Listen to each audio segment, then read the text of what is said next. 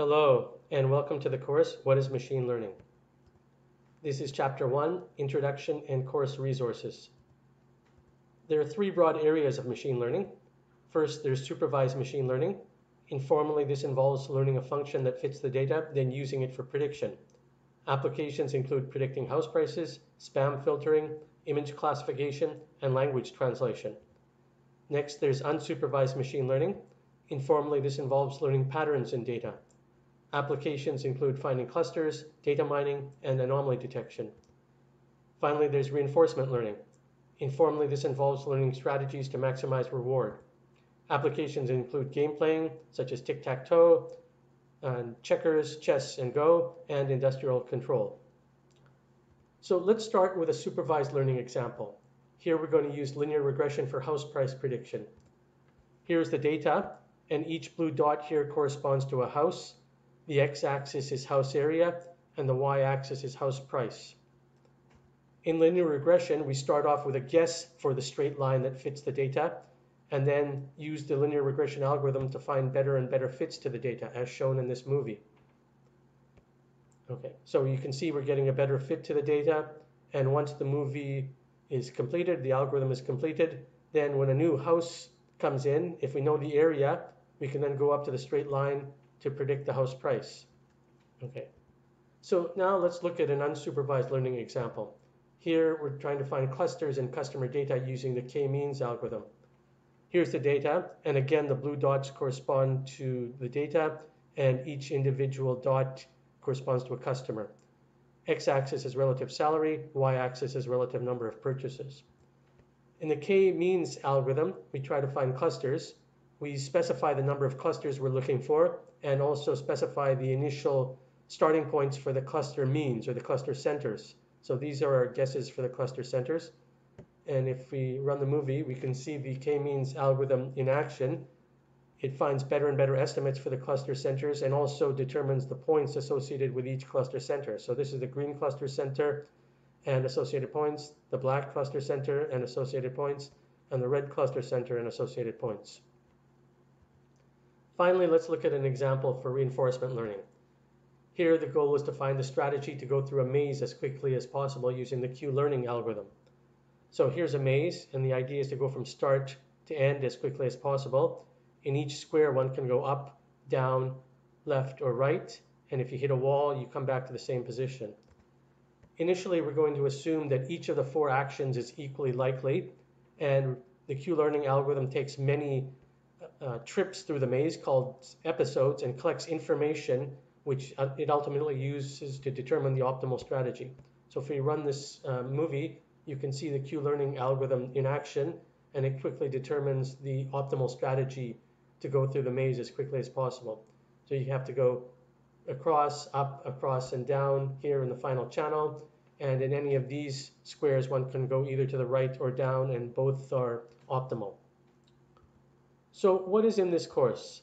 This short course contains a mostly non-technical overview of machine learning algorithms and the problems they're used to solve, with examples using pictures, plots, and animations, demos of machine learning code in Python, a list of resources for further study of machine learning. Okay, so here's the course outline. This is Chapter 1, an introduction and listing of course resources. Chapter 2 covers supervised machine learning. Chapter 3 covers unsupervised machine learning. Chapter 4 covers reinforcement learning. Chapter 5 is a demo of Python codes. And Chapter 6 has concluding remarks and a list of useful resources. Okay, so the course resources are located at the following GitHub site. And this is the landing page for that GitHub site. So if we get out of PowerPoint here, we can go to that GitHub site. So this is the GitHub site. And if you click on the code button here, you can download a zip file of the resources to your machine. Okay, I've already done that and unzipped the file. So there's a code folder, presentations folder, and resources folder. If I click on code, then there's a data folder which has data that we use for the examples in this course, and then individual folders for the three types of machine learning. So if we go to the supervised example, here you're going to see Python programs and Python notebooks, which have the examples that we're going to present in this course. So coming back to the top level, presentations has PDF versions of the PowerPoint presentations for the 6 chapters in this course. And finally, resources has a file that has a lot of resources, useful resources and links for machine learning. So if I come to that file, it has a bunch of links to Wikipedia pages and other resources online organized by chapter. So introduction, supervised learning, and so on. Okay. So that ends this introductory chapter. I hope that you will enjoy this course, and we'll see you at the next lecture. Hello, and welcome back to the course, What is Machine Learning? This is Chapter 2, Supervised Machine Learning. Let's start with a definition, and this is adapted from the Wikipedia page on supervised learning. Supervised learning is the task of learning a function that maps an input to an output based on an example input-output pairs. The learned function is used to predict outputs for new input values. Here's an informal definition. Learn a function that maps inputs to outputs based on given data. Use the function to make predictions. Okay, so let's see this in action. Let's start with house price prediction using linear regression. So here's the problem. Find a straight line to fit house price data. So along the x-axis we have house area, and along the y-axis we have house price. Each dot corresponds to a house, and there are 500 data points in this data set. Okay, the goal is to find a straight line that best fits this data. So let's review the linear regression solution approach. Start with the data. For each data point, input x is the house area, and output y is the house price. For the function mapping inputs to outputs, we're going to assume a linear function, y equals w times x plus b, and our goal is to find the best slope w and intercept b. To do this, we introduce something called the loss function, and the loss measures the goodness of fit of the linear function by comparing actual y values to those predicted by the linear function. Typically, we use something called the mean squared error function for linear regression. The next is the learning phase, and it's also called training or fitting in machine learning literature. We use an optimization algorithm to find w and b that minimize the loss function for the training data. So the supposition is that by minimizing the loss function, finding the best w and b to minimize the loss function, we're getting a good fit to the data. Okay. And finally, there's the prediction phase. We use the learned w and b and the function to predict house prices if a new house area data is provided. So let's see this in action. So we have our house price data that we saw previously and a machine learning prediction. So this is the initial machine learning prediction. And let's run this movie. So you can see that we're getting better and better predictions. And underneath this is an optimization taking place. The optimization routine is trying to find the slope and intercept to minimize the loss function. And if we look at the loss function, here's the loss function over 100 iterations. Each iteration is an improvement to the fit of the function.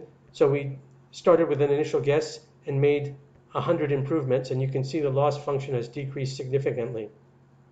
Okay, in the prediction phase, if a new house comes in, we have the house area, we can go up to the line to predict the house price. Okay, so let's generalize this, and here's the general approach for supervised learning. Let's start with the data. Typically, the input is a vector x, so that means instead of just one entry, we have many entries or features, and the output is y, a single value. And the function, we're going to assume a general form of the function for mapping training data input to output, and the general form has many parameters, analogous to the slope and intercept. So for linear regression, we had 2 parameters. In general, you might have hundreds, thousands, tens of thousands, millions of parameters. Okay. We introduce a loss function, and it measures the goodness of fit of our function. And then in the learning or training phase, we use an optimization algorithm to find the parameter values that minimize the loss function for the training data. We use an iterative approach. We make an initial guess and then improve.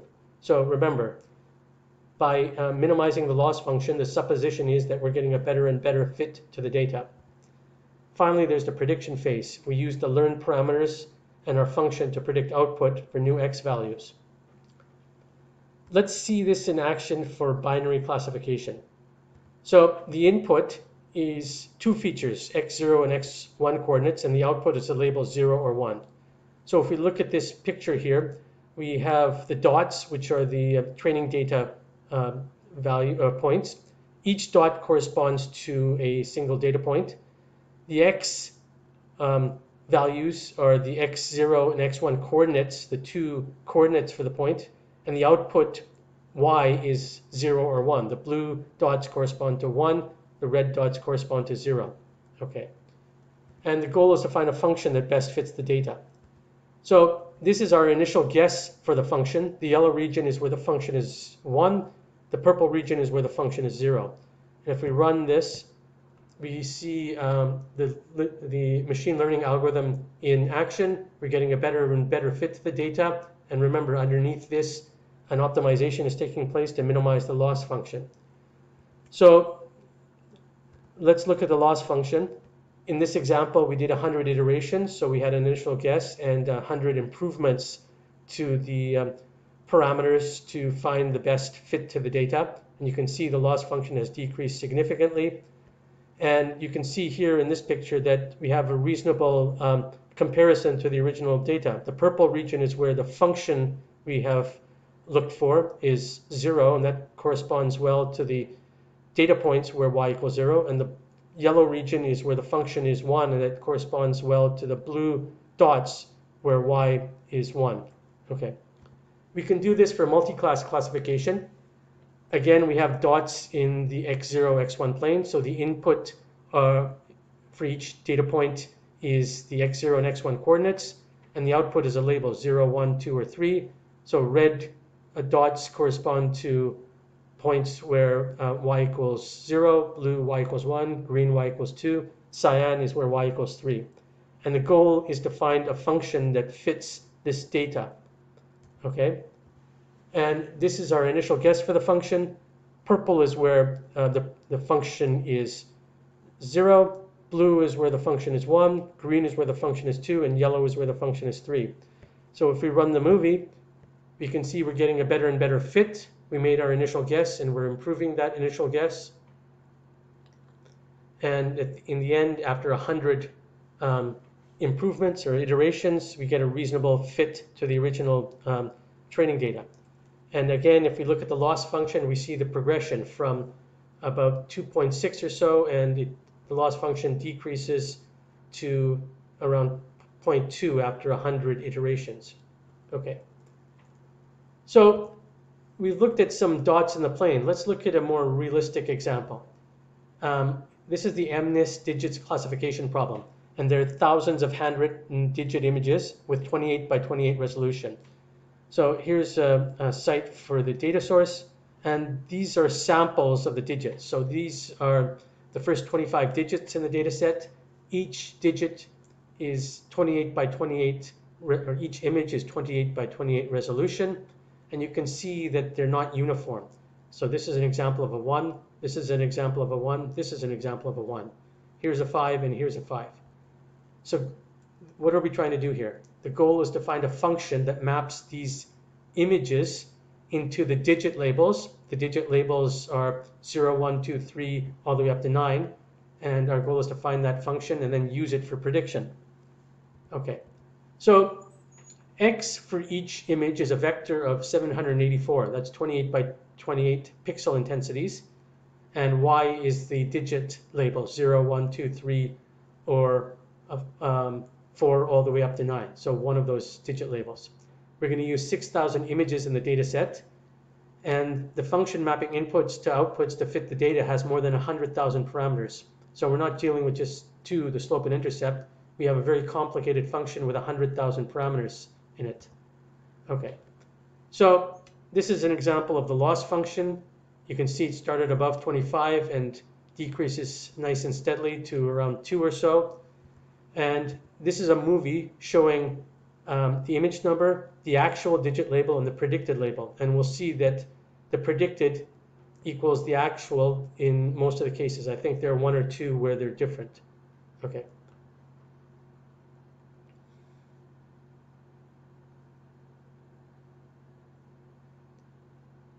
So it goes for 25 images. So it's different. but you can see that we're getting good predictions and they're matching the actual values. Okay, I want to talk briefly about neural networks. This is an example of a 3-layer neural network, and let's explain what's going on here. So what is a neural network? It's a way for defining complex functions to map inputs to outputs. X is input at layer 0, and an estimate for Y is output at the final layer. So this is layer 0. Information in this neural network flows from left to right, and we input X here, and we get an estimate for Y at the end here in the final output layer.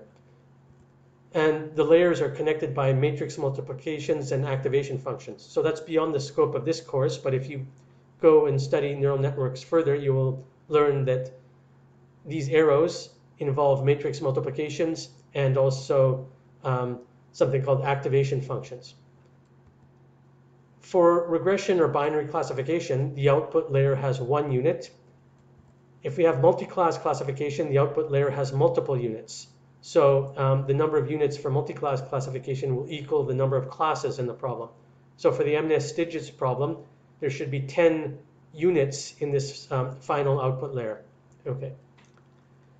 In terms of the input layer, the number of units in the input layer is equal to the number of entries in X. So for the MNIST digits classification problem, the number of units in this input layer will be 784 because X has 784 entries.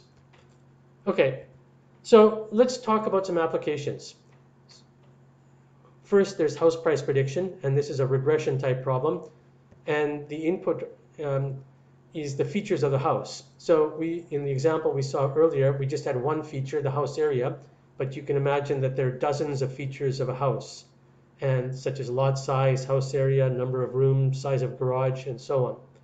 The output in this case would be the house price. For a spam filter, that's a binary classification problem. The inputs are text or email messages, and the output is a label, spam or not spam. For image classification, it could be binary or multi-class classification. The input is the image, and specifically the pixel intensities. And the output is a label for each image. And then for language translation, it's a multi-class classification problem. The input may be English words, and the output, they're French translations, for example. Okay. In terms of some notes, for the data, in natural language processing, there are various approaches for converting words, sentences, documents into numbers. So that's beyond the scope of this course, but you can look that up.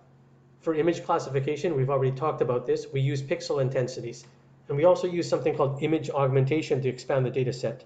So you can sort of stretch images, rotate images, or flip images. So for example, if we're trying to build a system to identify cats and dogs from images, then if we have an image of a cat, if we flip that image, it'll still be a cat. So we can double the size of the data set just by flipping the images. You know, a flipped image of a dog is still a dog. Okay, so that technique is used in image classification. In terms of the functions can be built using neural networks. For natural language processing, there's things called recurrent neural networks and other specialized structures. For image classification, there are convolutional neural networks and other specialized structures. Alternatively, you don't have to use a neural network. There are other ways of defining the function. There's decision trees, random forest, and boost. For the loss function, for regression problems, typically one uses a mean squared error. For binary classification, there's something called binary cross entropy loss. And for multi-class classification, there's cross entropy loss. And in terms of learning, there are various approaches for minimizing the loss function. There's gradient descent, there's Adam, and there are other optimization routines. It turns out that the optimization routine may not converge to a minimum, or you might get blow up, or you may converge to a local minimum. So there's still some work being done on optimization, and sort of how you choose an optimization routine involves lots of trial and error. Okay. So that ends this section on supervised learning. In the next section, we're going to move on to unsupervised learning. So thanks, and we'll see you at the next lecture. Hello, and welcome back to the course, What is Machine Learning? This is Chapter 3, Unsupervised Machine Learning. Here's a definition from the Wikipedia page on unsupervised learning. Unsupervised learning is a type of machine learning that looks for previously undetected patterns in a data set with no pre-existing labels and with a minimum of human supervision. The informal definition is learn patterns in data. Okay. So what is the data? Typically, a data point is a vector X with D features. In the case of customer segmentation, X represents customer information. Each entry is a feature of the customer, such as age, gender, salary, number of purchases, and so on. In the case of image classification, X represents an image.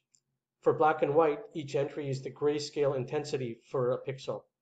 For color, entries are the red, blue, and green intensities for each pixel. In the case of natural language processing, X may represent a document. As an example, if we have a large dictionary, such as word 1, word 2, word 3, many words, each entry J of X is the number of times word J appears in the document. So this is one way to convert a document into numbers. Note that in all of these examples, the output Y used in supervised learning is not used in unsupervised learning. Okay, so there's no label or output Y in unsupervised learning. So let's talk about the clustering problem. So given data points, the goal is to find clusters in the data. And as an example, let's look at customer data. So here is the data set, and each individual blue dot is a data point corresponding to a customer. The x-axis is relative salary, and the y-axis is relative number of purchases. The goal is to find clusters in the data, something similar to this. And we'll talk about the algorithm that was used to determine these clusters as we go through this chapter. But this is what clustering means. So what are the types of clustering? You can look at the Wikipedia page on cluster analysis for more details, but there are several areas or types of clustering. First, there's connectivity-based clustering. Here one combines nearby points to create clusters or nearby clusters to create larger clusters. There's centroid-based. Here one estimates the centroid or the mean of clusters. There's distribution-based. Here one defines clusters in terms of statistical distributions. And then there's density-based. One defines a set of points to be in a cluster if the density of data points exceeds the specified threshold. Okay, so let's start with hierarchical clustering, and this is a connectivity-based approach creating clusters at all levels. Here's the algorithm. Assume n data points and define each as a cluster. Then we compute the distances between each of the clusters and combine the two clusters with the shortest distance between them into a single cluster. And we repeat step 2 until all data points are in a single cluster. So let's start with an example. Here we have 5 data points, the blue dots, and in the first step we define each as a cluster. So the red circle around each corresponds to the cluster. Okay. In the first step, we look at all the pairwise distances between the points, and we can see that the distance between C and E clusters seems to be the shortest. So we combine C and E into a single cluster. Okay. Now we again compute the pairwise distances between the clusters, and based on this example, we can see that A and B seem to be the clusters that are closest together. So we can combine those. Again, we compute pairwise distances between the clusters, and we can see that the clusters A, B, and D seem to have the shortest distance between them. We combine those, and finally now we're left with 2 clusters, and we combine them into one single cluster. Okay, so this is what it means to have clusters at all levels. We can look at this in terms of a tree. We have a single node at the top, a single cluster with all the data points.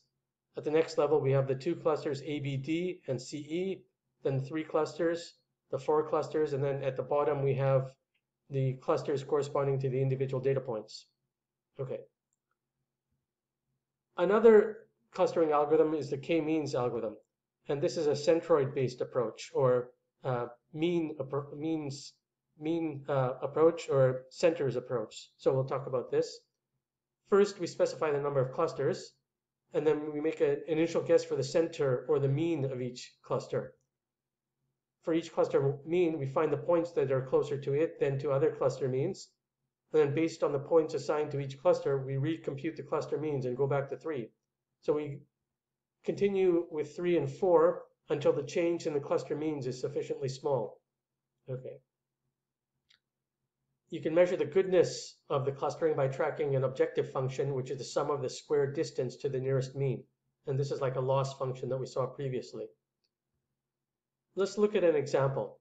We're going to start with data and an initial guess for the cluster means. And then the movie shows the computation of cluster means using the k-means algorithm.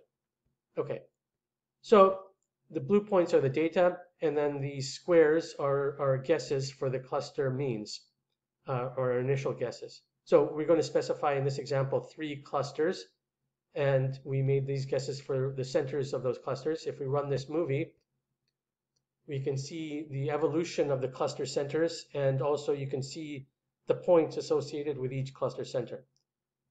Once completed, we have convergence here. So this is the eventual point for the green cluster center and the associated points. This is the black cluster center and associated points. And this is the red cluster center and associated points. Okay. If we look at the objective function, we can see that there's a significant decrease, and then it levels off when we get convergence. Okay. Let's also talk about principal component analysis. Machine learning problems may deal with data in the thousands of dimensions, or even tens of thousands, hundreds of thousands of dimensions. More dimensions generally mean slower computation. PCA is a way of reducing the dimensions by retaining information in directions of most relevant principal components, or keeping information in the most relevant dimensions. Typically, we choose the number of principal components to capture a specified amount of variance. Okay. Let's look at an example. We have 4 data points in 2 dimensions. Since the data points in all directions, both dimensions are relevant. So looking at these 4 data points, it's difficult to see how we can reduce the number of dimensions from 2 to 1, say. Contrast this with this picture. Again, we have 4 data points in 2 dimensions, but now the data points nearly align with the black line. They're not exactly on the black line, but they're nearly aligned with it. In this case, one can project the data onto the black line and reduce to 1 dimension. So we project these data points onto this black line. We're going to lose a little bit of information, but the hope is that with this projection, we're reducing the number of dimensions, but hopefully keeping enough of the relevant information. Okay. Here's a summary of the PCA algorithm. We start with a data matrix with number of features times the number of samples. And then we compute something called the singular value decomposition of the data matrix minus the mean. Okay, so let's not worry about the singular value decomposition now. This is an approach from linear algebra. The variance is the sum of the squares of the singular values. So singular value decomposition computes something called singular values, and they're ordered in descending order from largest to smallest. So we're going to choose the first n singular values so that the partial variance captures the specified percentage. We then compute the reduced x minus x mean using the first n components. So this is where we do the dimension reduction. And then we add back x mean. Okay. So let's look at the PCA for the MNIST data set that we looked at previously. So we're going to apply PCA to the MNIST data set with the 6,000 images. The data matrix has 784 entries for each sample. So remember, we have each image is a 28 by 28 resolution image. So there are 784 pixels in each image. So here is a table summarizing the impact of PCA. So if we request that 100% of the variance be captured, then we need all 784 components or dimensions. If we want only 99.9% of the variance to be captured, we can get away with 476 dimensions or components. And for 99%, it's 323, and for 90%, it's 84. So you can see you can get a significant reduction in the number of dimensions. Okay. So what is the practical implication of this? We've seen this picture before. These are the original first 25 images from the data set. And this plot shows again, these first 25 images keeping only 99% of the variance. So we've reconstructed these images using only the 323 principal components, and you can see that there's a good matching between this reconstructed version and the original version of the images. The only sort of key difference I see is that there's a bit of shading in the back. Here in the background, it's white, corresponding to 0 pixel intensity. Here it's slightly shaded, which suggests the pixel intensity in the background is slightly different from 0. Okay. So what are some applications of unsupervised learning? First, we've talked about customer segmentation. The data here would consist of customer features and behaviors. And the idea is to find clusters in customer data to create customized marketing campaigns for customer clusters with similar features. Next, there's image segmentation, and the data are images. And we can use this to segment a set of unlabeled images into clusters based on how close the images are to each other. Finally, there's anomaly detection. Here, the data consists of features of a product, and one performs cluster analysis and identifies anomalies as outliers. Okay. Finally, some notes. For the various unsupervised learning algorithms, one needs to do a definition of distance. So in the case of hierarchical clustering, we need to be able to define distance between clusters. For k-means clustering, we need to define distance between data points. We can use Euclidean distance, but there are other choices. For hierarchical clustering, it's not suitable for large amounts of data. So remember, in the hierarchical case, we're computing clusters at all levels. You can imagine if there are 10,000 or 100,000 data points, having to compute the clusters at 10,000 or 100,000 levels.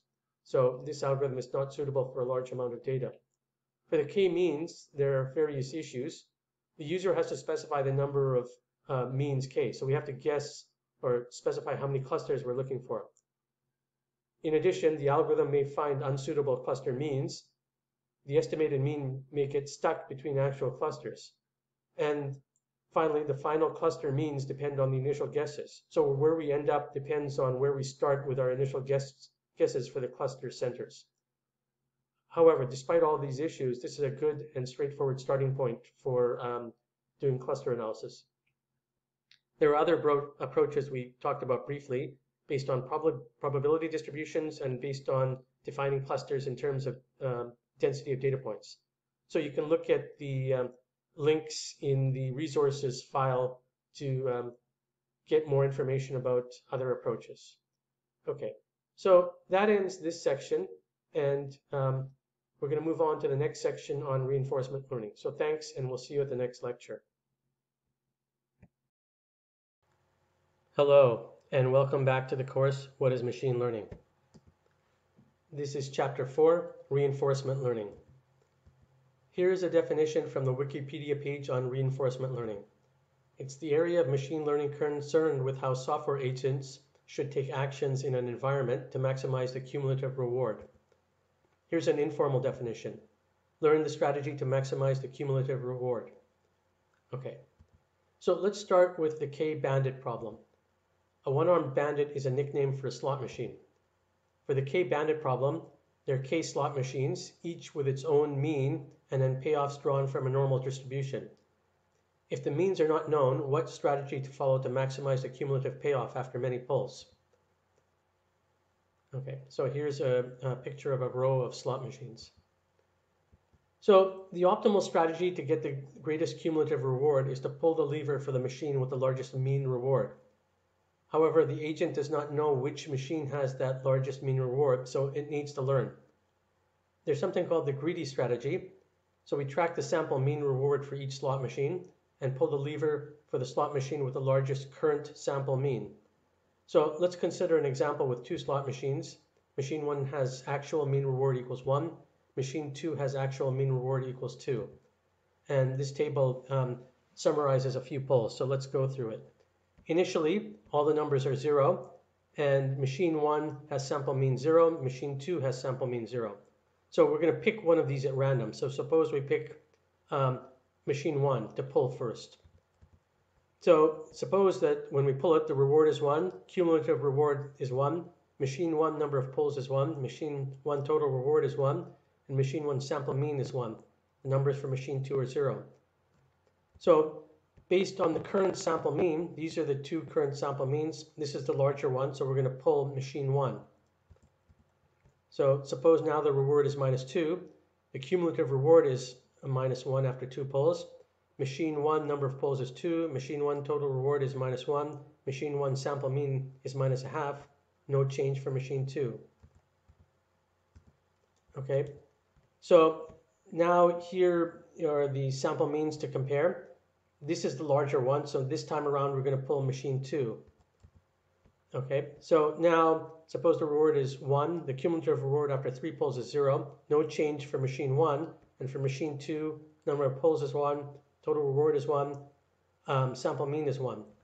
And when we compare sample means again, this is the larger one, so we're going to pull machine 2 again, and here are some numbers for machine for the next pull. Okay, so you can see how this goes. So this leads to something called the exploit versus explore in reinforcement learning. There's an issue with the greedy approach. We may get stuck pulling the lever of the machine with the lower mean value. So this leads to exploit versus explore dilemma. In exploit, at the current position, we take the action to maximize the immediate reward. For explore, at the current position, we take an action to learn about the environment. Information acquired in exploration is to be used later to hopefully increase the cumulative reward. This leads to something called the epsilon greedy strategy. For epsilon proportion of the time, we pull the lever of the slot machine at random, and then for 1 minus epsilon of the time, proportion of the time, we pull the lever of the slot machine with the largest current sample mean. So this allows for pulling a machine at random to learn about the environment. Okay, so if we go back to the K-bandit problem, let's do a simulation. There are 10 slot machines, and the means are drawn from a standard normal distribution. So the payoff for each slot machine is based on its mean, and then the payoffs are normally distributed about that mean. So the results are averaged over 1,000 simulations, and we're going to compare the greedy approach, pure greedy, against epsilon greedy with epsilon equals 0.1. So that means for epsilon greedy, it's 10% of the time we're pulling a machine at random. So here is a plot. This is the pull number along the x-axis and the proportion of pulls that the optimal bandit is chosen. So red is epsilon equals 0.1 and blue is epsilon equals 0. So for epsilon equals 0, the greedy approach, only roughly 1/3 of the time we're pulling the machine with the largest mean, the optimal machine. It turns out when we do some exploration, we learn about the environment, we get a better result. So here, roughly about 50% of the time, for this epsilon greedy approach, we pull the machine with the largest mean payoff. Okay. So here we're going to plot some bar charts comparing epsilon equals 0 and epsilon equals 0.1 in a movie. So let's just let this run. And along the x-axis here, we have the bandit number from 1 to 10. And they have been arranged so that the bandit or the machine with the largest mean is number 10 and the one with the smallest mean is 1. So they've been arranged in order just for display purposes. And you can see again here that the optimal one when epsilon equals 0 is only pulled roughly 1/3 of the time. This is the proportion of pulls, so roughly 1/3 of the time. In the case of epsilon equals 0.1, roughly half the time we're pulling the number 10 machine. If we pulled the number 10 machine all the time, this bar would be at 1 and everything else would be at 0. Okay. So what this shows is that doing some exploration may lead to a larger cumulative reward in the long run. Okay, so let's move on to a general formulation for reinforcement learning. So here's a picture. We start at the state, and the agent is allowed to take a number of possible actions, each with a specified reward and leading to a new state where the process is repeated. Okay, so the process continues forever or until reaching a terminal state. So we start at state here. We can either take action A and collect reward A and go to new state A, or take action B, collect reward B and go to new state B, and where the process is repeated. The goal is to find the optimal strategy. What is the action at each state to maximize the total cumulative reward, which may involve discounting? So I want to apply this to something called the maze problem. The state is the location in the maze. So our state is the square where we are in this maze. And the actions are up, down, left, or right. And if we hit a wall, such as this interior wall or this exterior wall, we stay in the same place. The reward is -1 for each step, including if we hit a wall. And the cumulative reward is -1 times the number of steps to go to the end. The goal is to find the strategy that maximizes the cumulative reward from start to end. So that's equivalent to minimizing the number of steps. And this is the optimal strategy. So in any of these squares, you can go either right or down. Here we want to go right. Here we go down along this wall and then up, across, and down in this channel. And if you count, you can see that there's 16 steps to go from start to end if we use the optimal strategy. Okay, so how are we going to find this using reinforcement learning? There's an algorithm called the Q-learning approach, and this involves simulating episodes. So these are sequences of state action pairs that go from start to end. We start with equal probability for up, down, left, or right actions at each state. And we update the action value function, which tracks the cumulative reward for each state and action pair. So we basically track information and use that information to help us determine the optimal strategy. So we're going to follow a greedy strategy. We're going to take the action that maximizes the cumulative reward at each step, and we're going to repeat for many episodes. And this process yields an optimal strategy obtained as a maximum of the action value function over all possible actions at each state. Okay, I know that's a lot of words there, so let's look at an example of this. So we have an animation, and this is going to show how the strategy evolves from the initial equally likely actions to optimal actions. And we show the updates after each episode. So an episode consists of a trip through the maze, and at each square we're going to take the optimal approach at that time. And initially we assume that there's equal probability for going in any of the 4 directions. And as we go through the maze, we collect information and update what the optimal action should be. So if we go through here, let's stop here. At this point, after 7 episodes, that means 7 trips through the maze, we've collected information and identified this as the optimal strategy for each square. So clearly we still need to do some work and collect more information. And as we collect more information, the optimal strategy is determined. Okay, so you can see we get right or down in any of these squares, going right and down, and then up, right, and down in this final channel. Okay, so I want to show a plot that has the number of moves from start to end as a function of episode. So initially, so this is the episode number, and this is the number of steps from start to end. Initially, the first time we went through the maze with the equal probabilities, it took us 250 steps to go from start to end. As we went through the maze and collected information and started to determine the optimal strategy, it took fewer and fewer steps. And as we see, after about 40 or so episodes or trips through the maze, we've now settled down and we get 16 steps, which is the minimum number of steps to go from start to end.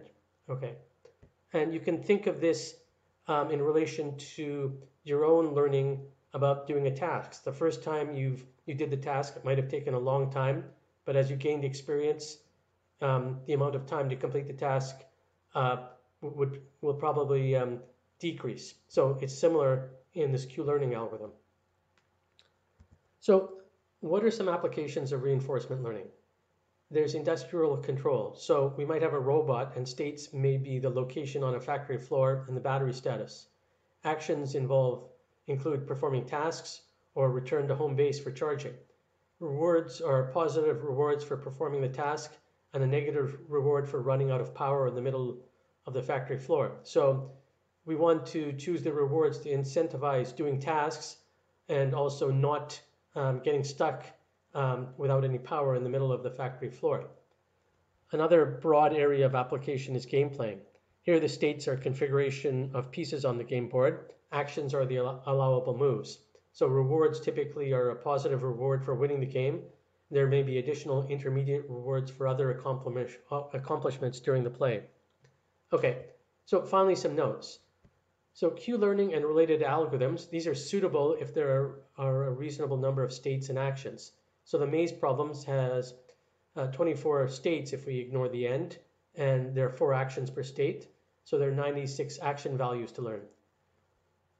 DynaQ is a modification of Q learning, and we can reduce the number of episodes to learn the optimal strategy by incorporating planning, as in the DynaQ algorithm. One thing to consider is that we have to use an alternative approach if there are many states and actions. So as an example, chess has an astronomical number of configurations of pieces on the board, and there's no way to go through all the possible states and actions to collect information about the action value function. So we have to use an approximation method to estimate action values for state action pairs. So we use this approximation for state action pairs that are not visited from information from state action pairs that are visited, and so we can use ideas from supervised learning. Finally, there's the AlphaZero project, and this was an effort to create an artificial intelligence program to play chess, shogi, and Go. And you can see the AlphaZero Wikipedia page and the AlphaGo movie on YouTube. So the key thing here is that it was trained using self-play only. So for chess, it wasn't trained using games played by grandmasters. And the sort of accomplishment was that it beat the other state-of-the-art programs in chess, Go, and shogi. So you can learn more about this effort. So that ends this section. In the next section, we will do some demos of the examples in this course using Python codes. Okay, thanks, and we'll see you at the next lecture. Hello, and welcome back to the course, What is Machine Learning? We're moving on to section 5, Demo of Python Codes. The purpose of this section is to show students how to generate the examples presented in this course and experiment with Python codes. Knowledge of Python is not required, and the demos will suggest input settings to investigate. So there are 3 options for the demo of Python codes. The first option is to run online using Google Colab. And here's a link to Google Colab, and this gives general information about Colab. I will provide links to the individual notebooks and show how to run them. No downloads of codes or software is required for this option, and this is the best option if you're new to Python. The only requirement here is that you need a Google account. Option 2 involves running on your local machine using Python using the Anaconda platform. So I will show how to download codes to your machine. I will show how to run notebooks using Jupyter Notebook, and we'll show how to run programs in the Anaconda prompt window. The requirement here is that you have the Anaconda platform, and you can get that from the Anaconda website. There's a free individual version that you can download. Okay. And then the final option is to run on your local machine.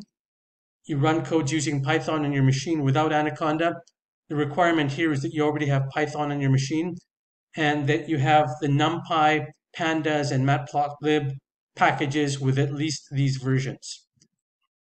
So I'm going to focus mostly on number 1 and show how to run all the demos in Google Colab. There will be a short section on option 2, and basically I'll just show you how to run an example notebook and run programs in the Anaconda prompt window. And if you want to do option 3, I'll leave that up to you. Okay, thanks, and we'll see you in the next section. Hello, and welcome back to the course, What is Machine Learning? We're moving on to chapter 5.1, Demo of Linear Regression in Google Colab. You can go to the Linear Regression Notebook by 1, clicking on the link in the Resources tab for this section, or 2, clicking on the link in Chapter 5 of the What is ML Resources PDF file, or 3, clicking on the link below. So let me click on this link. And this takes us to the linear regression demo notebook. Okay, so a notebook consists of various cells. This is an example of a text cell. This is an example of a code cell. If you're not logged into Google, you will still be able to bring up this notebook, but you won't be able to run any of the code cells. So you can see here I've logged into Google. Okay, so make sure you're logged in. So let's run the code cells now. So this first cell is needed if we're running on Google Colab, and it will bring in the code from the GitHub site. So click Run Anyway here. Okay, it'll take a few seconds to bring the code over. You can see the things are running, and when you get this check mark, that means this cell has completed running. Okay, so now we've brought the code over. Just as a note, if for some reason you've already done this before and you rerun this, you will see this message. Even though it says fatal, it's not actually fatal. All it's saying here is that what is ML already exists and is not an empty directory. That means we've brought in the code from GitHub. Okay. So this cell imports the necessary libraries. And this cell has a listing of the settings you might want to play with when you are experimenting with this code. So seed will govern what random numbers are used to generate the data. Nsample is the number of data points. Learning rate specifies the size of the step taken by the optimization routine when minimizing the loss function. And n iteration is the number of actual steps the optimization routine takes in trying to minimize the loss function. Okay. So as a general rule with these notebooks, you should run the code cells in order. So for example, if we don't run this cell and then we run this cell sets up the data, we're going to get an error here. So you can see there's an error. Seed is not defined. We haven't run this cell, which defines seed and these other settings. So let's run this. And then we run setting up the data. So this generates the data, and this is the picture that we saw earlier in the course of the housing prices, area and price. Okay, so there are 500 data points as we set in the settings. So this next cell defines the model. So we're going to have a neural network. And here we specify the initial slope of minus 0.02 and the initial intercept 1.4. Now we're going to specify the loss function. We're going to use mean squared error loss and something called gradient descent for optimization. And this is the routine that is used to minimize the loss function, and it takes in the learning rate. So let's run this cell. This cell actually does the learning. So here, let's run this and we'll look at it. So you can see here that we take a number of steps in the optimization routine in attempting to minimize the loss function. We start off with this initial loss, and as you can see, it's decreasing. And we're taking 100 steps in total. And now the loss has decreased to 0.04. This cell here plots the loss function, and we saw a plot like this earlier on in the course, and you can see as we progress through the optimization routine, the loss decreases. And then finally, we have our animation of the training process. So let's run this to generate the animation. It'll take a few seconds to generate the animation.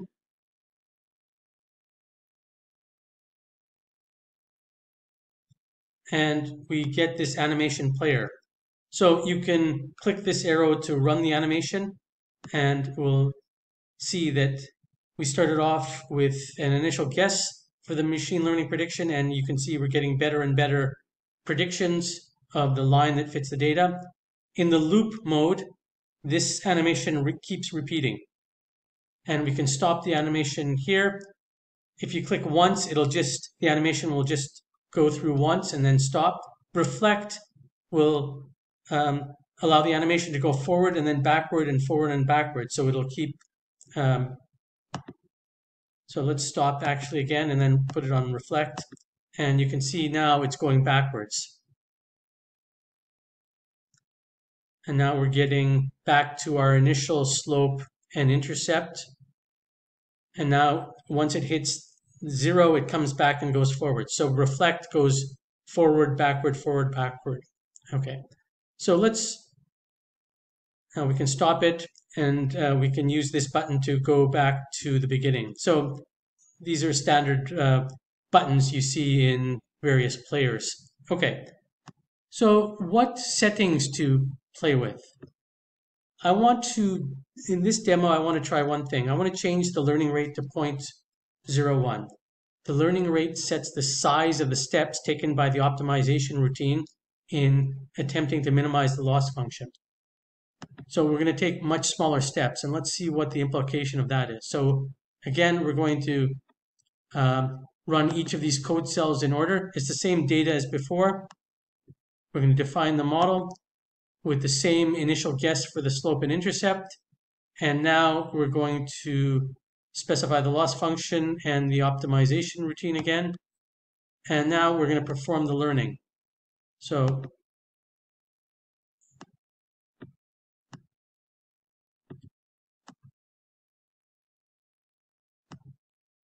now, after the first iteration, the loss is 0.29. And you can see here that at the final iteration, after 100 steps, we're at 0.17. And here, previously, when the learning rate was 0.1, we went down to less than 0.05. Now let's plot the loss function with this new learning rate. Now it's at 0.17. You can see that the loss function hasn't decreased as much as in the previous run. And if we create the movie again, so we're creating a new movie.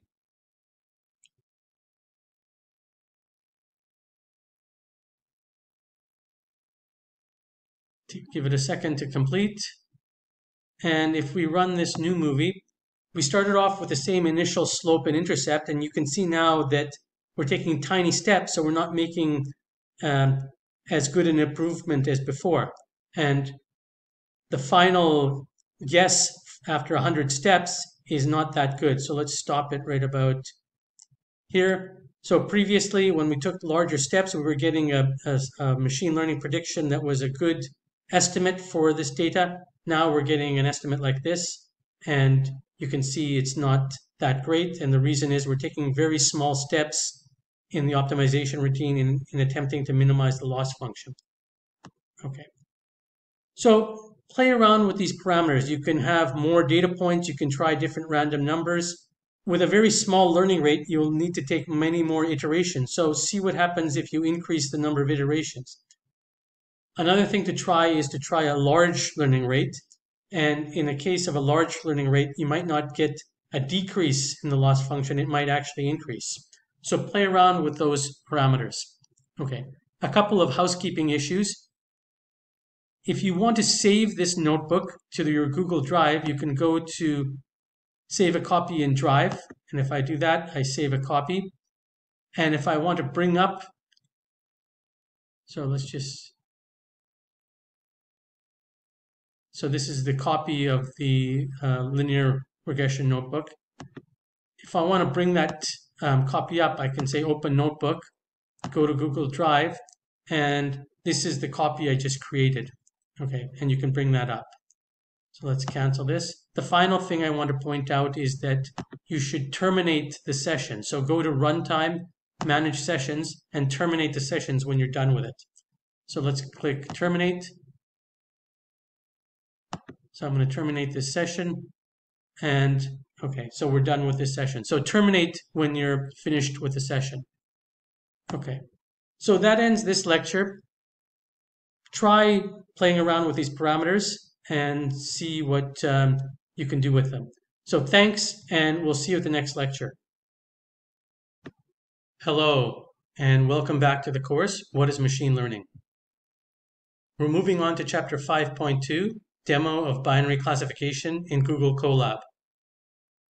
You can go to the binary classification notebook by clicking on the link in the resources tab for this section, or by clicking on the link in chapter 5 of the What is ML Resources PDF file, or by clicking on this link below. So I'll click on this link. So make sure you're logged into your Google account. So here's the binary classification demo notebook. Let's run this first cell to get the codes from the GitHub site. Click run anyway. So it'll take a second to get the codes. So let's import the libraries. And now let's look at the settings. So seed controls the random numbers used to generate the data. N samples the number of data points in the data set.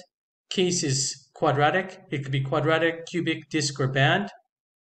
Learning rate, remember, is the size of the step taken by the optimization routine when minimizing the loss function.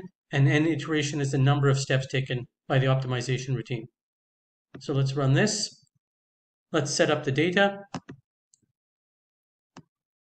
So here's a plot of the data. We've seen this before earlier in the course. The blue dots correspond to where the labels y equals 1. Red dots are points where the label y equals 0. Here we're going to set up a neural network. It's going to have 4 layers in it. And that's the neural network we're going to use to try to fit a function to the data. So here we specify the loss function and optimization routine. For binary classification, we use something called binary cross entropy. You can look that up on the internet. And we're going to use an ADAM optimizer with a specified learning rate and some other parameters. ADAM is a bit more sophisticated than gradient descent that we used for linear regression. So let's set that up. And now we're going to the learning phase. So let's run this. So we do the optimization routine is trying to minimize the loss function. Here's the value of the loss. You can see it's decreasing. I'll talk about accuracy in a second. And we take 100 steps of the optimization routine to get this loss value and this accuracy. Here's a plot of the loss function. And we saw this plot earlier in the course. Here's a plot of the results after 100 iterations. So you can see this is the prediction of the machine learning solution. The dots are the blue and the red from the training data. The yellow shaded region is where the machine learning solution predicts a value of 1. And the purple region is where the machine learning solution predicts a value of 0. And you can see there's reasonable agreement between the predictions and the original data represented by the dots. And actually, the accuracy is 98.7%. So that means that the machine learning prediction predicts the value of the label 1 or 0 98.7% of the time. Okay. Finally, we have the training process animation. So we can run this to set up the animation and the viewer. So it'll take a few seconds to do that. Okay, so this initial picture shows the initial prediction of the machine learning solution before any training has taken place. And now we can start the animation, and you can see that we're getting better and better predictions for the machine learning solution, better agreements with the data. Okay, so it's in loop mode, so it's going to be it will repeat. Okay, so we can stop this.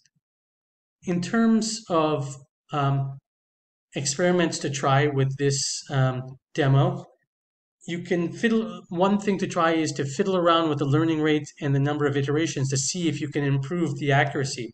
The accuracy in this example was 98.7. See if you can get closer to 100% accuracy by playing around with the learning rate, say increasing the number of iterations. If we increase the number of iterations, that means more steps are taken by the optimizer to minimize the loss function. If you can't get closer to 100%, that would then suggest we might need a more sophisticated neural network. And changing the neural network is beyond the scope of this course, but I just wanted to let you know that typically if you don't get the desired accuracy, you might need to change your neural network. The other things to try are play around with the number of samples, the case, and the random numbers. Okay, so I'll let you do that. That ends this demo. Just remember, you can save your notebook to Google Drive if you like. And finally, let's go to runtime and manage sessions and terminate this session. Okay, thanks. And that ends this lecture, and we'll see you in the next lecture.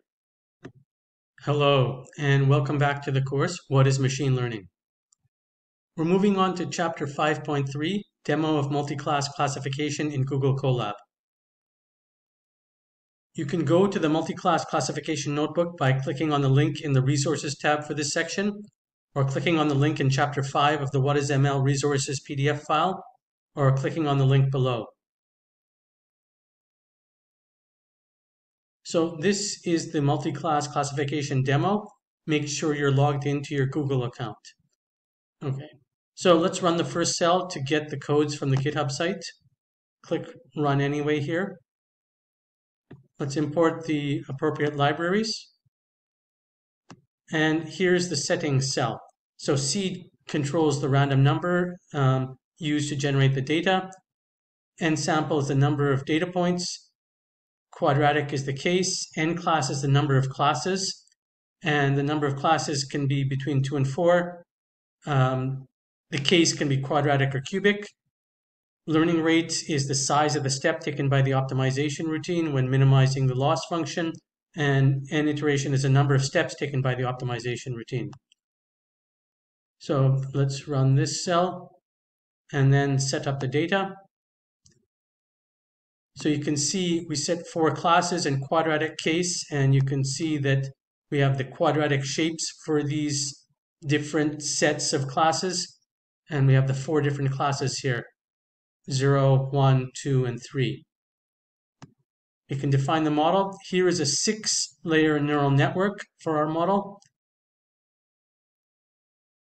And now we specify the loss function and optimization routine. We're going to use Atom just like we did for the binary classification. And now we use something called cross entropy for the loss function. Now this cell performs the learning.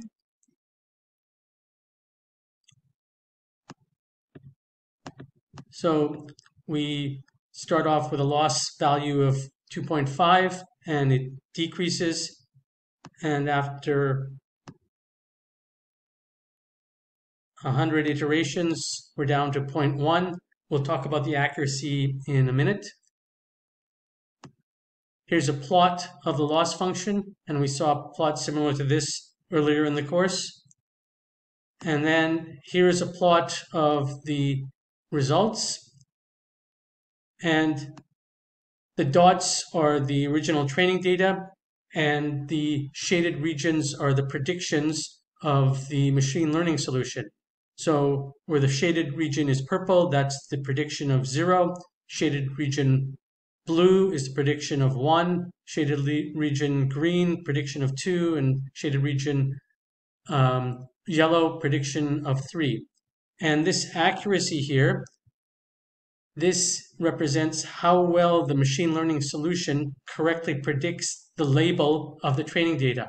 So you can see the accuracy increases, and after 100 steps or iterations of the optimization routine, we're getting accuracy of 97.5%. So the machine learning solution correctly predicts the label 97.5% of the time. Okay. And then finally, we have the training process animation. So let's run this. Okay. So this initial plot shows the prediction of the machine learning solution before any training has taken place. So this is the initial prediction. And then when we run this movie, you can see that the machine learning solution gets better and better predictions for the training data. And we know from above that the final prediction is 97.5% after, so let's just put it once so it stops.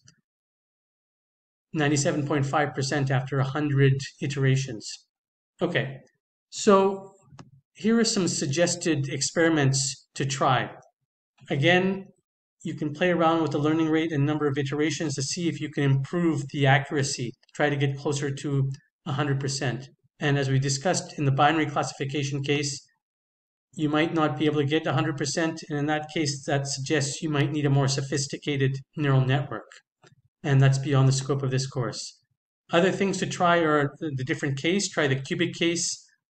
Change the number of classes between 2 and 4. Remember, 2 is binary classification. You might want to try 3 and 4 for the cubic, and try those experiments. So you can save your file by saving a copy in the Google Drive. And then finally, let's terminate the session. So let's go to Runtime, Manage Sessions, and Terminate. So that ends this lecture, and we'll see you at the next lecture. Hello, and welcome back to the course, What is Machine Learning? We're moving on to Chapter 5.4, Demo of MNIST Digits Classification in Google Colab. You can go to the MNIST Digits Classification Notebook by clicking on the link in the Resources tab for this section, or clicking on the link in Chapter 5 of the What is ML Resources PDF file, or clicking on this link below here. So here is the notebook, Multi-Class Classification, MNIST Demo. Make sure you're logged into your Google account. So let's run the first cell here to get the codes from the GitHub site. Click Run Anyway. And now let's import the libraries. And here are the settings. So seed controls the random numbers.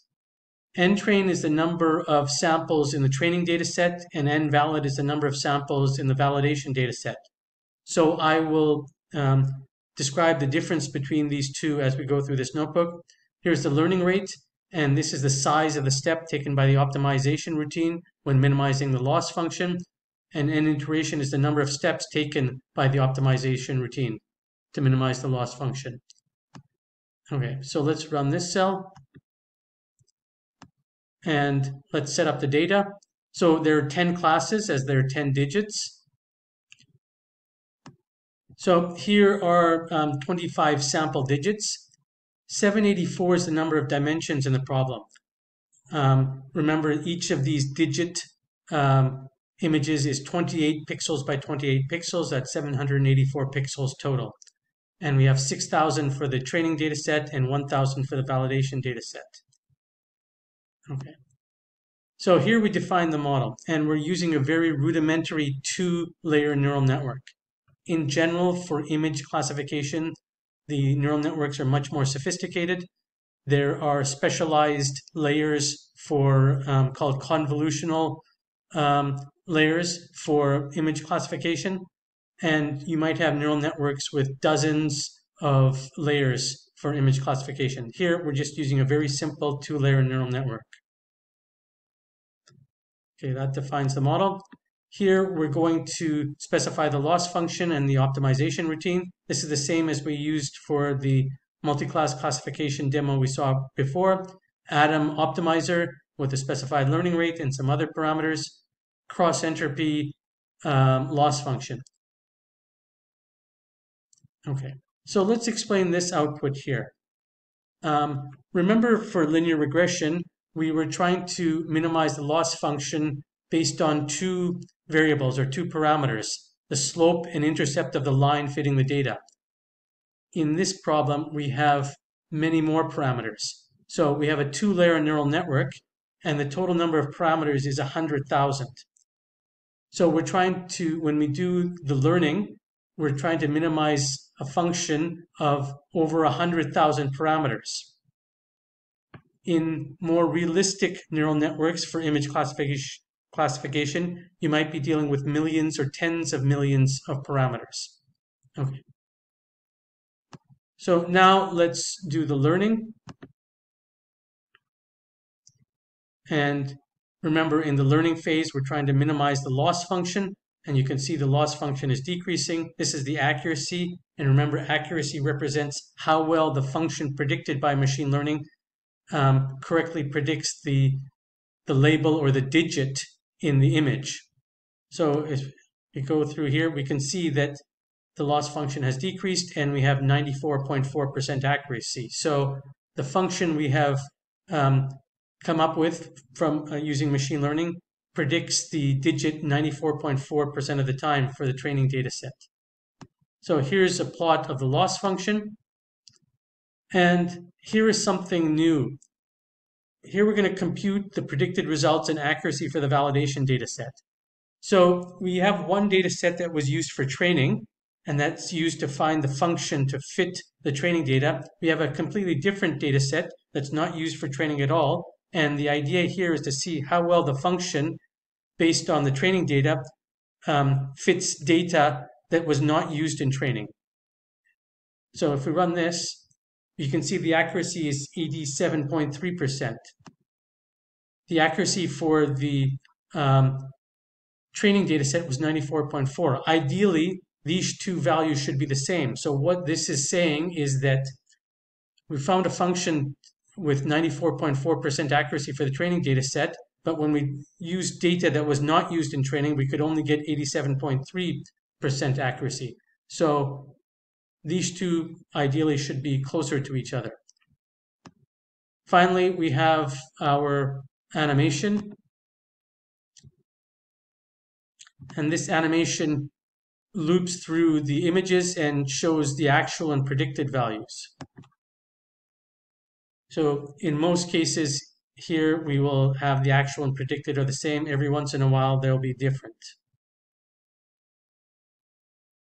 So you can see there was a difference. This will cycle through 25 images. And we have the loop mode, so it'll repeat. Okay, so let's let it finish and then we'll stop this. Okay, so here are some suggested experiments to try. One thing you might want to do is try to improve the accuracy of training.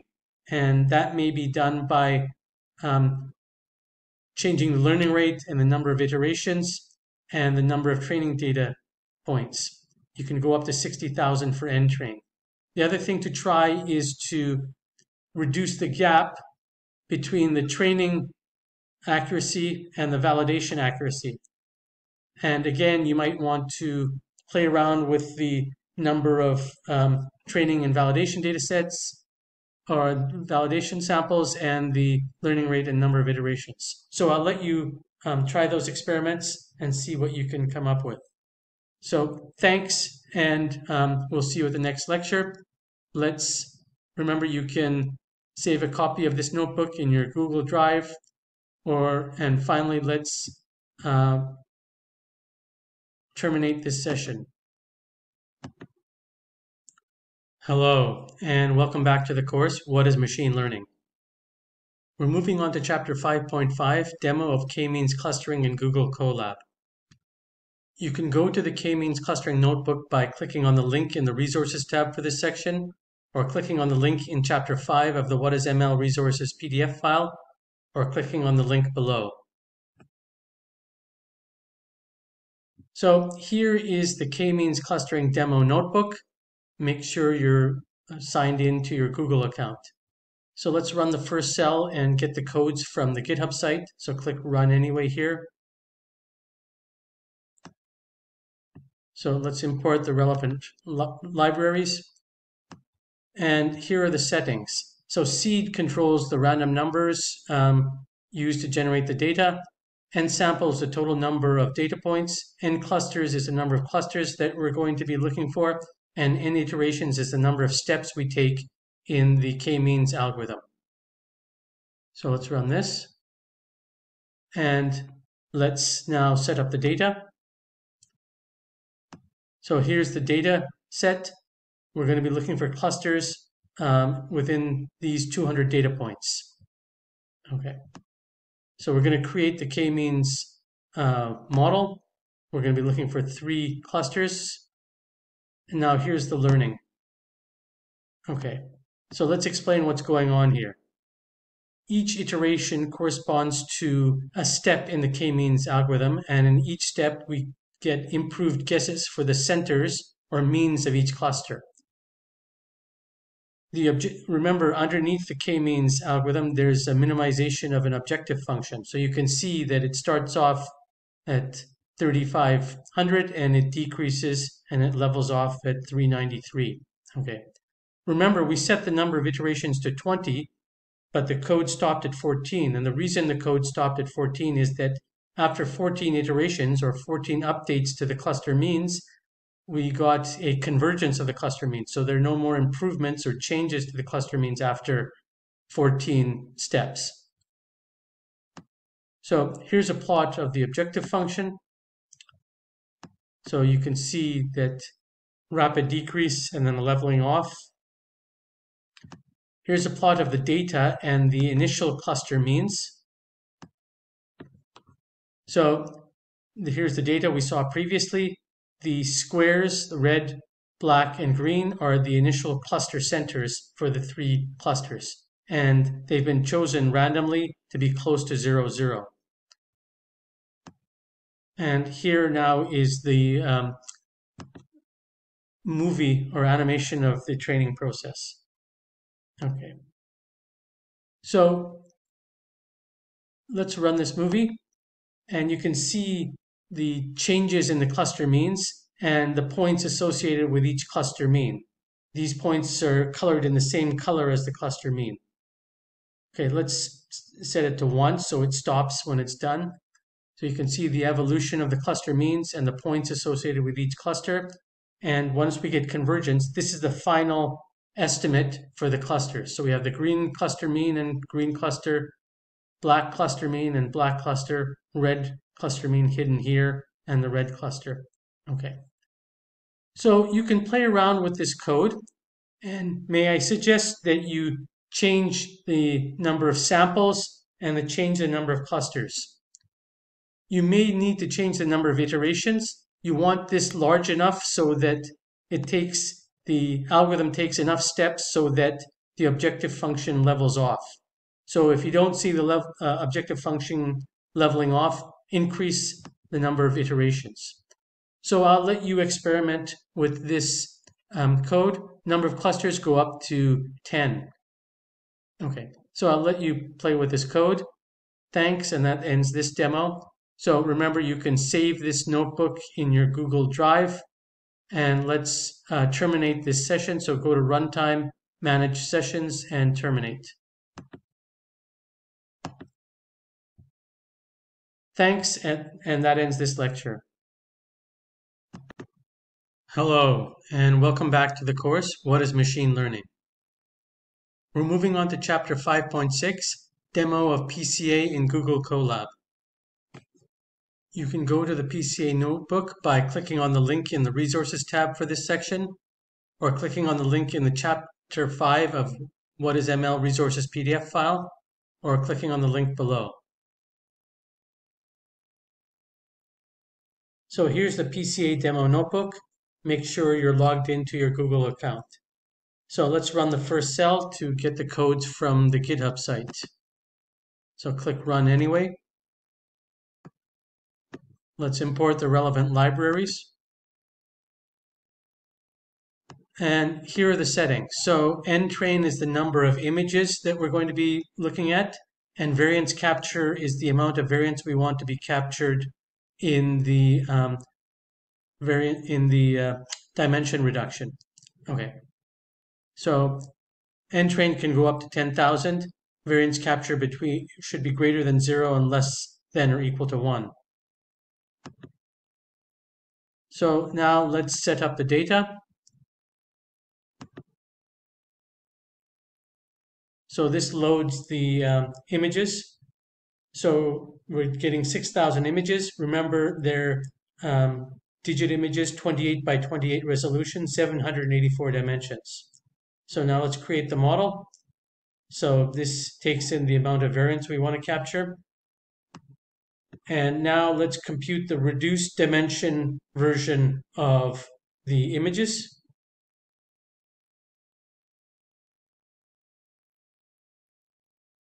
So the original dimension is 784. This is the total variance. And to capture 99% of the variance, we need only 323 dimensions. So now here's a plot of the original images. So here are 25 of the original images. Each image is 28 by 28 pixels. And now here's a plot of the reconstructed images after PCA, where we use only 323 dimensions. So you can see, comparing the original images and the reconstructed images with the reduced number of principal components, 323, there's very little difference between these two sets of images. Okay. So in this demo, I suggest experimenting with a number of training data points, go up to 10,000, and with the variance capture. See how well the PCA does if we only require 90% variance capture or 75% variance capture. So play around with this variance capture parameter. Okay, that ends this section or this demo. So let's remember, you can save a copy of this notebook in your Google Drive, and let's terminate this session. Click Runtime, Manage Sessions, and terminate this session.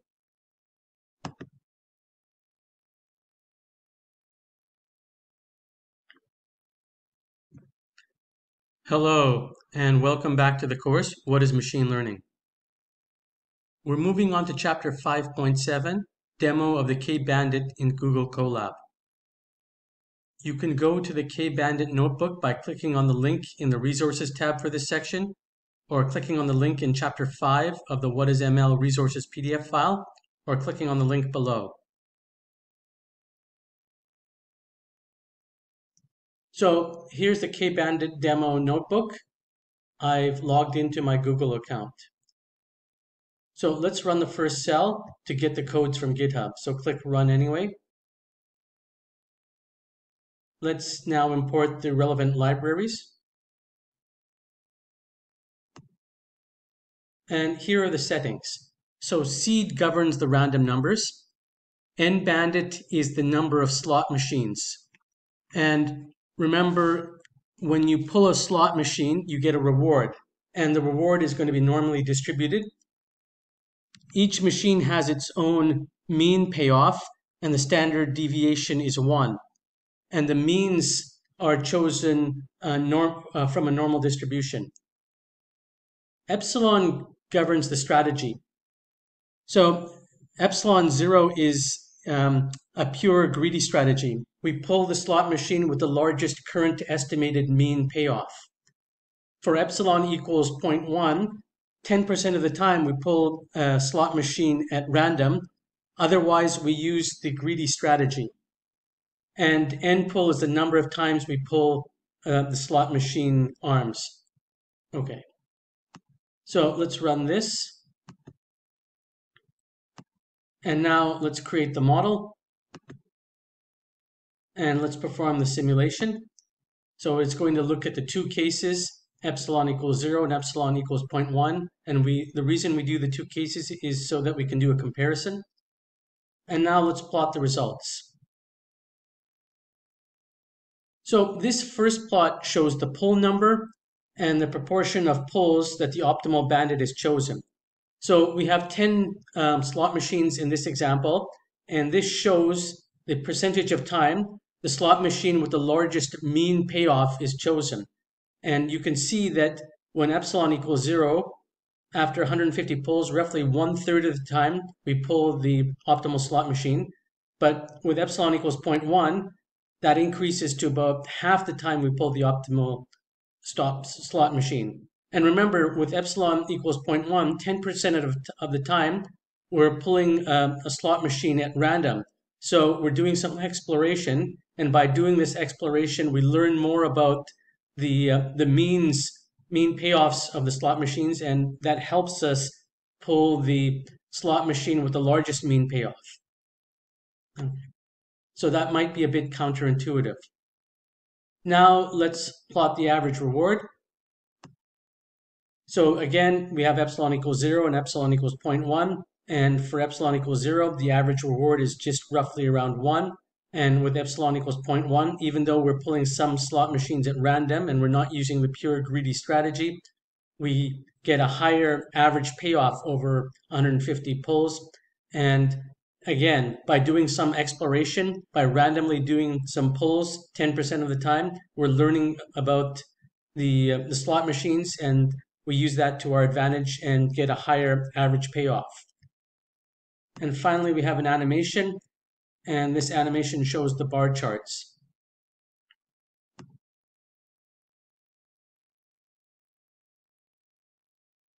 So give it a second to complete. Okay. So let's run this animation and let's explain what's going on. So I'm going to put once here so it stops.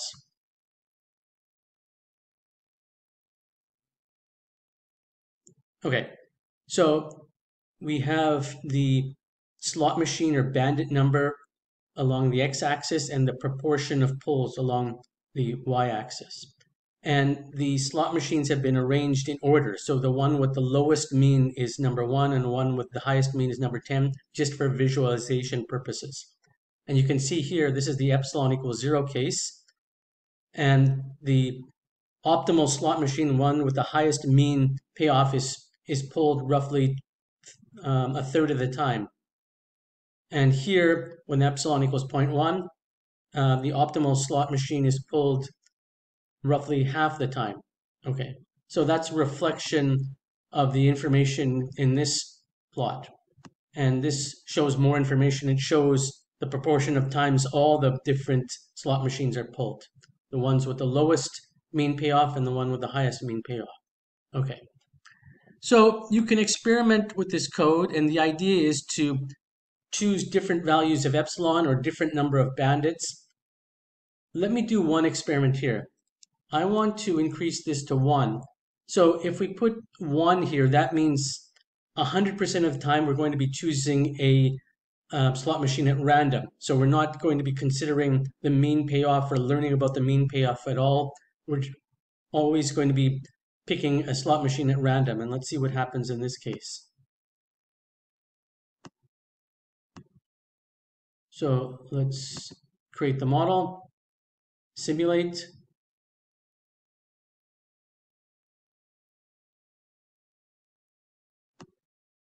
And now let's plot the results. And this makes sense. So this epsilon equals 0. We've seen this before.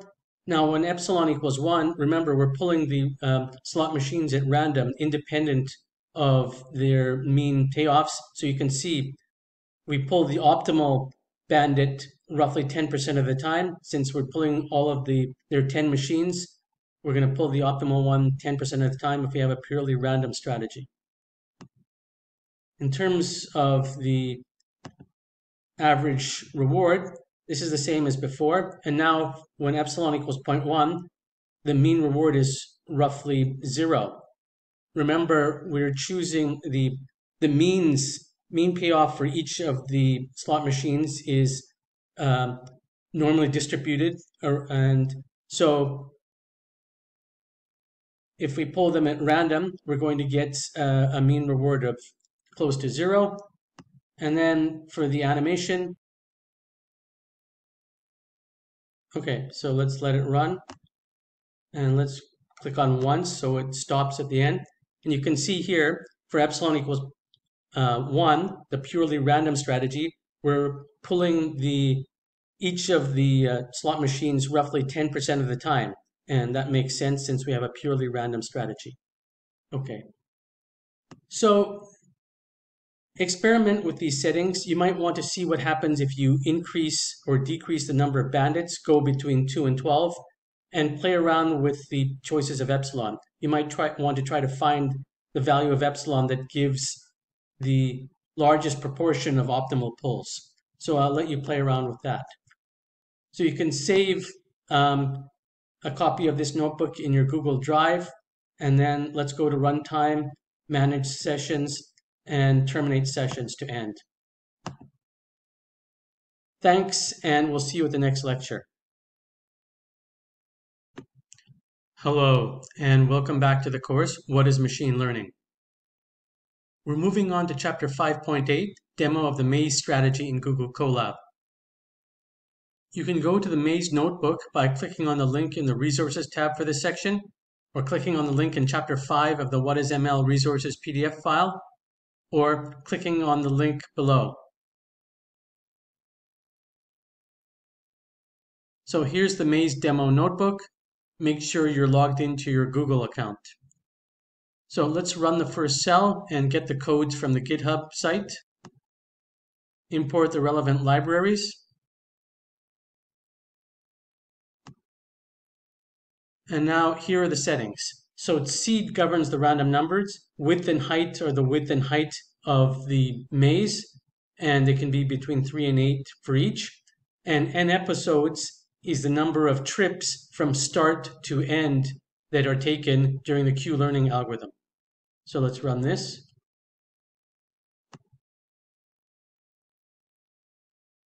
And let's create the model. And let's do the simulation.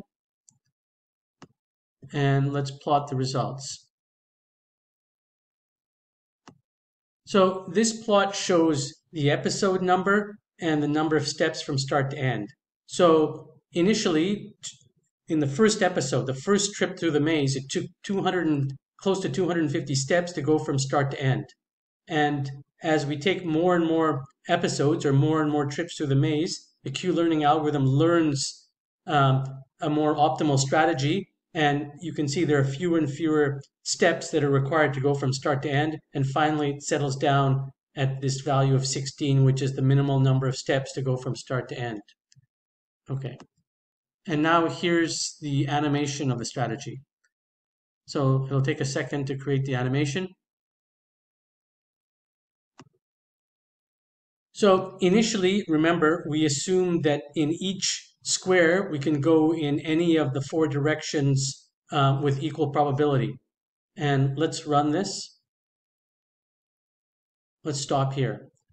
So this is episode 11. That means we have gone through the maze 11 times from start to end. And this is what we have learned over those 11 trips through the maze. So you can see that the optimal strategy is found for this channel, but in these squares here, we're still don't have the optimal strategy. So additional learning is required to determine the optimal strategy. So let's continue. And now you can see it settling down and finding the optimal strategy. And now we have the optimal strategy. Okay. And so what are the things you want to do, the experiments you want to try? So one thing we can try right away is let's try a different random number. So let's rerun this. Let's create the model, simulate. Remember this plot, and now with a different random number, we'll have a different plot. So you can see here, now in the first episode, it took roughly 130 or so steps to go from start to end. It increased, and again, it's decreasing, and then finally settles down. And if we run the animation, we should see something similar to what we saw before. And again, we find the optimal strategy here after maybe 10 or 12 episodes, and then the optimal strategy throughout this maze. Okay. So again, you may want to experiment with these codes. Try changing the width and height. And if you increase the size of the maze, you might need to increase the number of episodes. So this is the number of times we go through the maze to learn the optimal strategy. With a larger maze, you might need more episodes to ultimately get the optimal strategy. So I'll let you play around with this code. Thanks, and that ends this lecture. Remember, you can save this notebook in your Google Drive, and let's go to runtime and manage sessions and terminate. Hello, and welcome back to the course, What is Machine Learning? We're moving on to chapter 5.9, Demo of Running Codes on a Local Machine using the Anaconda Platform. So you can download course resources zip file from the GitHub site and unzip to your local machine. I have a Windows 10 machine. I've unzipped to the folder What is ML-master, and I have put this folder in the same folder as documents. Okay, so we'll do a demo of this in a couple of minutes. In terms of the Anaconda platform, it's a distribution of Python for scientific computing. You can get a free individual edition at the Anaconda website, and we will look at that in a minute. There are plenty of online tutorials for installing and using Anaconda, and the Anaconda platform has all the necessary packages needed to run course codes right out of the box. Okay. In terms of running notebooks in Jupyter Notebook locally, this is similar to Google Colab, but on your local machine. We open up Jupyter Notebooks.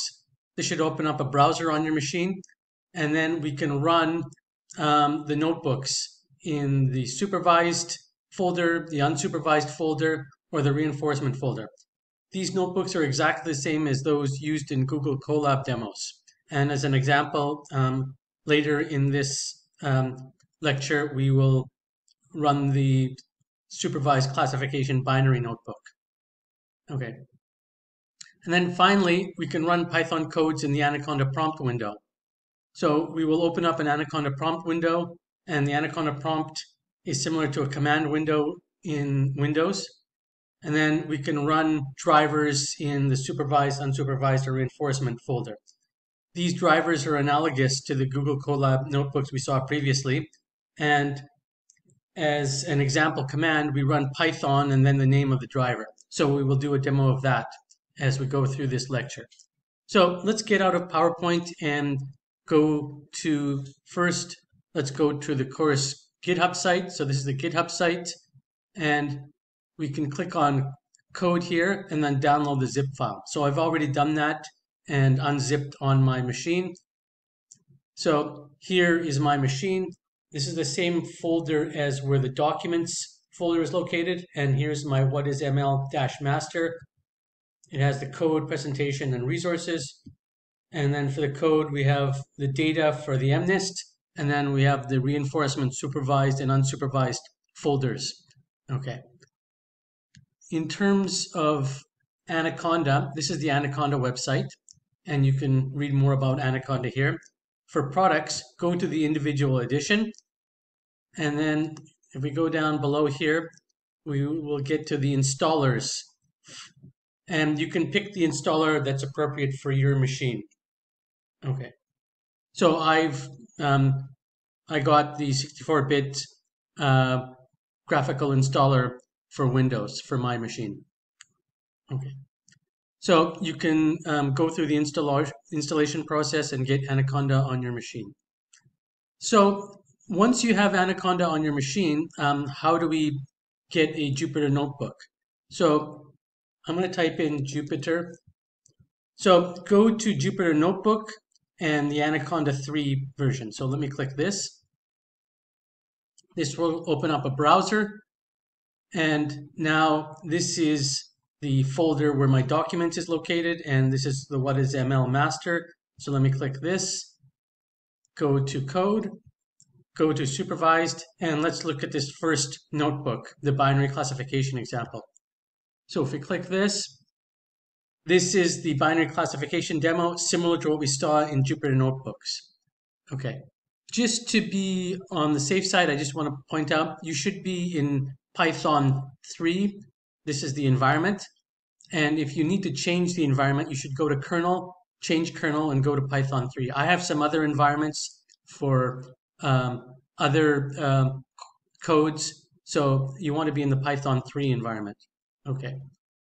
So then we can just run each of these cells as we did in Google Colab. We don't need to run this first cell, but we can start by importing the libraries. So we can go to run.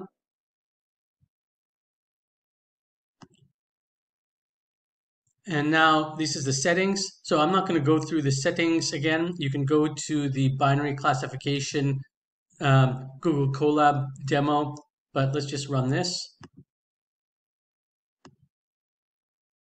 Set up the data. And we saw this picture previously when we did the Google Colab demo. We can define the model. Here's a 4-layer neural network. and specify the loss function and optimization routine. Here we perform the learning, and we're taking 100 iterations, so 100 steps by the optimization routine to try to minimize the loss function. And you can see the similar accuracy that we saw in Google Colab, 0.987. Now we can plot the results. Here's a plot of the loss function.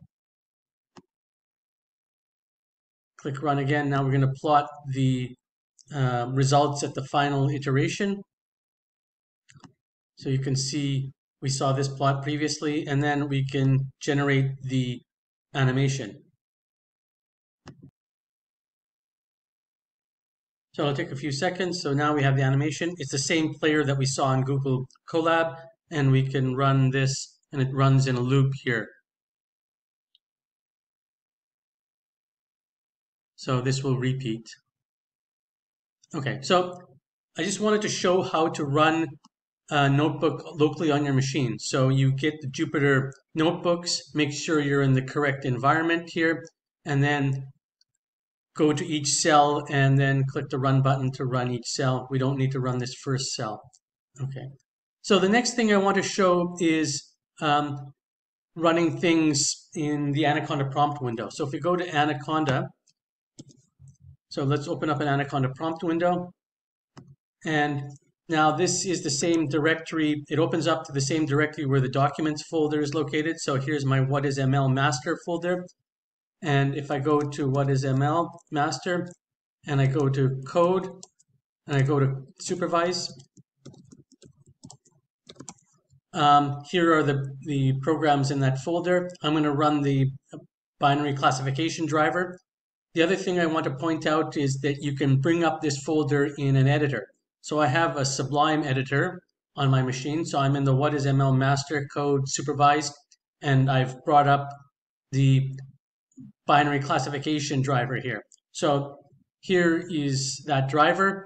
And if I want to run the program, I can go Python and then the name of the program, and we can run that. So we get the 0.987 accuracy that we saw previously in the notebook, and then here are the plot. So here's the loss function, here's the initial training data, and now here's the animation that's going to be looping, so it keeps repeating.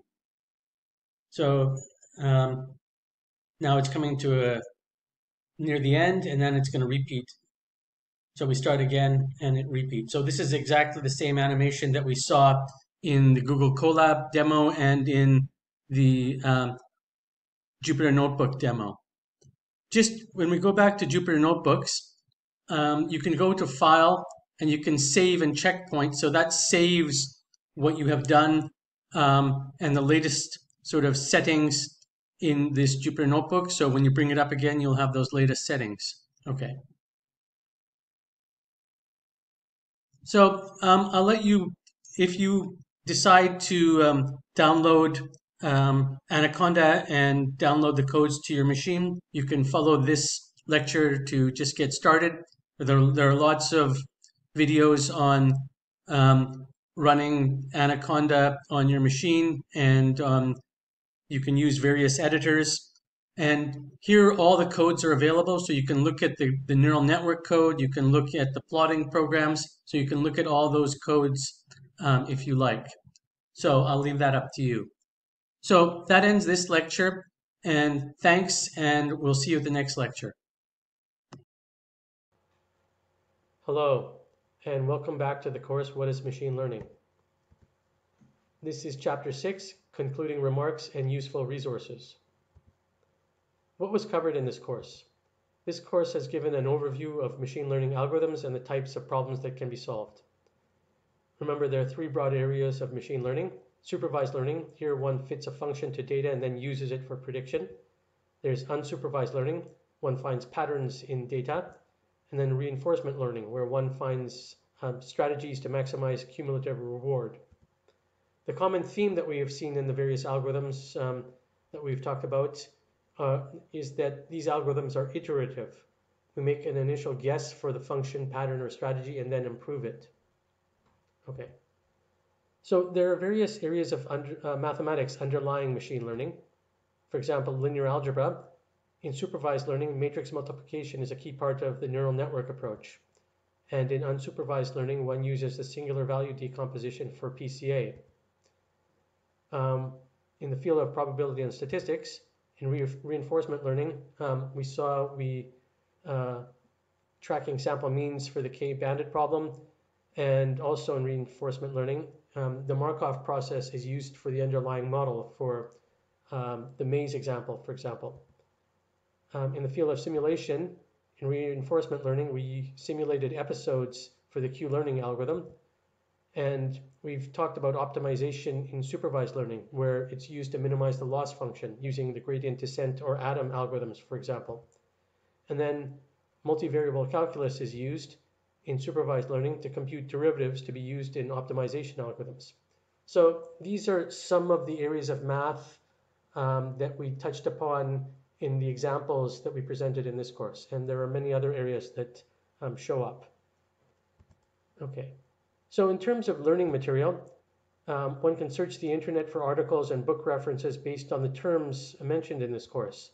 For supervised learning, we mentioned linear regression, classification, neural networks, gradient descent, ADAM. These are a few of the terms that we mentioned.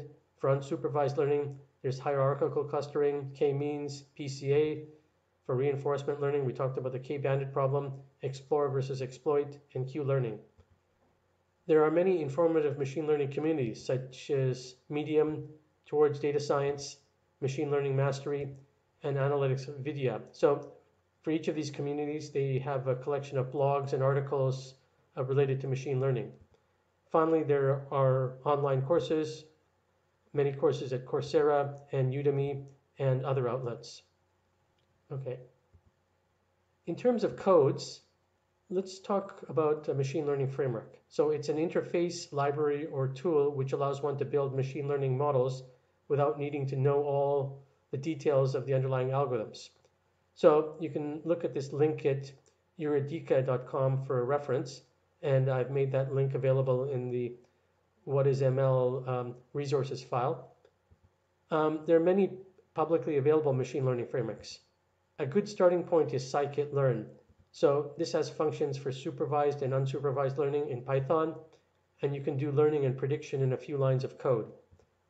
There are many other frameworks that have low-level routines for building neural networks and doing learning, such as TensorFlow, PyTorch, and Caffe. And you can look at this Wikipedia page for a comparison of various deep learning software. Advantage of many of these is they run on a GPU, which can be much faster than a CPU. A GPU is a graphical processing unit. Okay. There are specialized frameworks for reinforcement learning, such as Keras RL, Dopamine, TensorForce, and OpenAI. Okay. In terms of data, there's a website called Kaggle, and this is a site for data science competitions, often with prize money. So each competition comes with freely available data, and you can learn from tutorials, practice competitions, and notebooks created by other participants.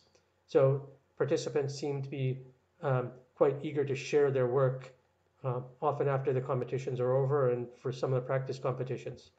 So most codes are in Python, and it's a very good site for data to test your algorithms and check out various things. So there's also the University of California Irvine Machine Learning Data Repository. So here's the link, and it contains hundreds of machine learning data sets, typically for supervised learning. Okay. In terms of the resources, so I've listed all the resources in the resources file that's part of this course. It's in the What is ML resources, What is ML_resources PDF file. So I've already mentioned this file in the introductory chapter, so you can go to this file and it's a link to this section, and it has a whole bunch of links to resources and organized by chapter. Finally, I have a machine learning proposal for learning. So the first thing is, if you're new to this field, you should learn a programming language if you don't already know a language. So Python is the most popular, but others used include R, Java, JavaScript, C++, and so on. There are a lot of online courses to learn these languages. Second, I suggest taking a course. So if new to machine learning, you might start with a course. If that's not your cup of tea, and you want to do things more on your own, so you can go to many of those machine learning communities or go to just typing some terms and searching for information about those terms as suggested previously. But it may be best to take a course which has sort of a curated collection of information, and it will guide you to the material. And finally, I suggest writing code yourself. Start with a machine learning framework, but to truly understand what is going on, you need to program algorithms yourself, such as neural networks, k-means, PCA, the bandit and Q-learning, and the other examples we've looked at in this course. Okay, so finally I want to say thank you. Thank you for taking this course. I hope that it has been a worthwhile experience and that it has increased your interest in machine learning. Finally, best wishes for your future learning and endeavors. So thanks and best wishes. Hello, and welcome back to the course, What is Machine Learning? We're moving on to Chapter 7. This is an optional bonus lecture. I want to draw your attention to additional machine learning courses. The first is entitled Introduction to Machine Learning, and it's a supervised machine learning course on Udemy. I am the instructor, and the course covers material that we saw in Chapter 2 of this course. Specifically, it covers linear and logistic regression and neural networks, including the underlying math, development of a framework in Python, and applications. The second course is entitled Unsupervised Machine Learning with Python, and it's an unsupervised machine learning course on Udemy. I am the instructor, and this course covers the material we saw in Chapter 3 of this course. Specifically, it covers clustering and dimension reduction algorithms, including the underlying math, Python implementation, and applications. So have a look at these courses if you're interested. I've made links to these courses available in the Resources tab for this section, or you can search on my name, Satish Reddy. Thanks and happy learning.